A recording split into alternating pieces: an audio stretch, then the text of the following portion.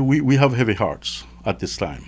But we, as a family, decide we will stick it out, no matter what. Jared Ranguy, if he walks, it won't be easy. It won't be because of the family not doing what we're supposed to do, witnesses not coming to court. You go to court and you see every time this case is called, there's a lot of witness coming. So it won't be on our part. We're doing our part. We're hoping that they would be fair and the justice system works for the Skeen family. That's what we're looking for. And finally, Mr. Skeen, is the Skeen family considering hiring an attorney to help the prosecution?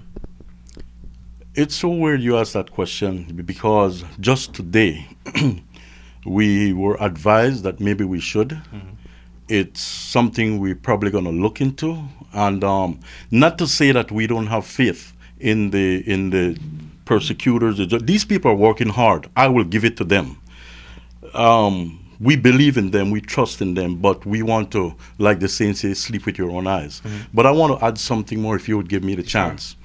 Sure. The judge that recused himself today, I never had the privilege or the honor to meet him personally, but he gave me a lot of hope by the way he presented himself, so respectful, so professional. He seemed to me a man of integrity. And by him being this person, I had so much confidence. At this time, yes, we feel a little broken, but not 100% broken.